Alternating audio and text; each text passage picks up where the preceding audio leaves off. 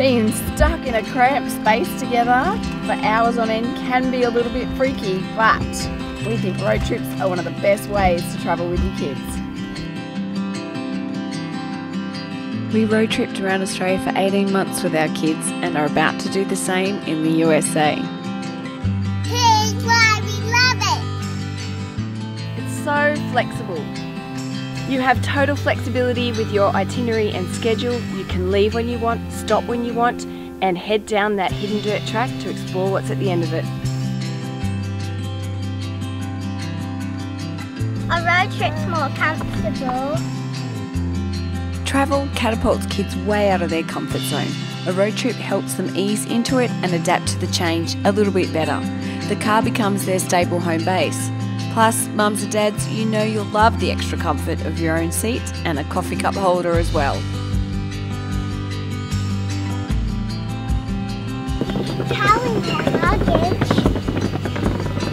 We like to carry enough luggage to keep everybody happy and satisfied. Fully loaded. Plus we carry a lot of camera and tech equipment, and with a car you can carry bikes and scooters for more family fun. Road trips are cheaper. Sometimes this depends on the price of fuel. Currently in 2016, road trips have never looked better. Plus you can always tow a caravan like we did around Australia, which gives you and the kids a bit more stability with a mobile home. Okay, so now you know why road trips are so great for families. Here's a few insider tips so that you can make it fun for everyone.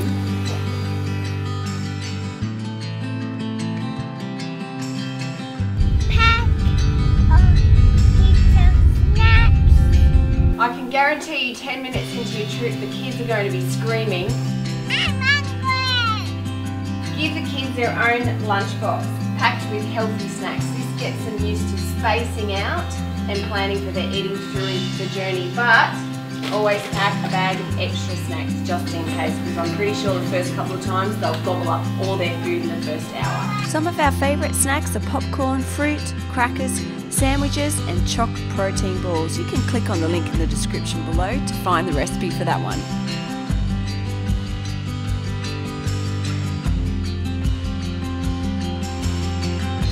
Don't forget the entertainment.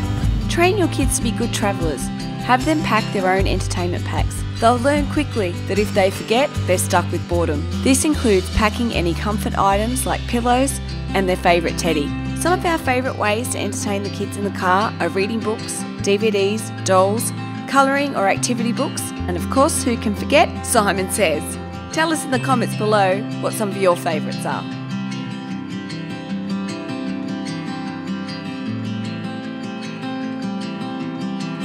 Give everyone on the road trip a special job. Road trips go smoothly when every person plays a part. Assign each person a role. Kids can help with the navigation no matter how young. Savannah's only 4, but she loves holding a map in her hand and telling us where to go.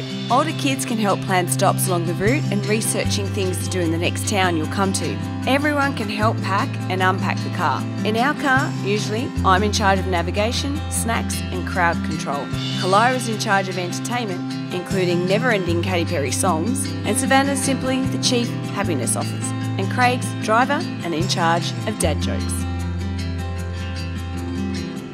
Take plenty of rest stops. When you first start road tripping with your kids, the amount of driving time will be minimal, so give them time to get used to it. We started our road trip around Australia, they could go maybe 3 to 4 hours. At the end of it, they could drive up to 8 hours, so plan plenty of rest stops. Make it for every 2 hours and research beforehand where the best playgrounds and places to stop are. Maybe grab a coffee along the way.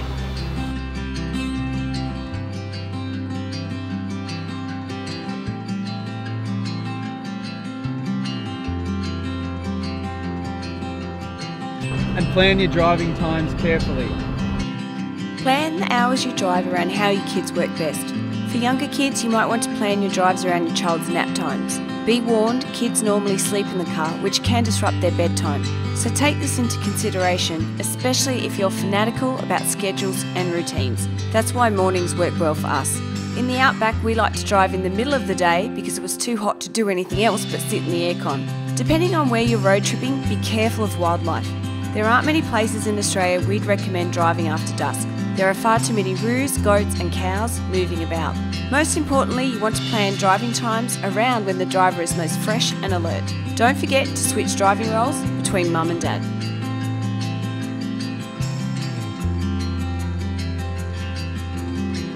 Thanks for watching, guys. Remember to like this video, leave a comment, share it with your friends, and if you haven't already, subscribe to our channel. We'll see you in the next video. Happy! Yay, Abby! Travel well, create better memories.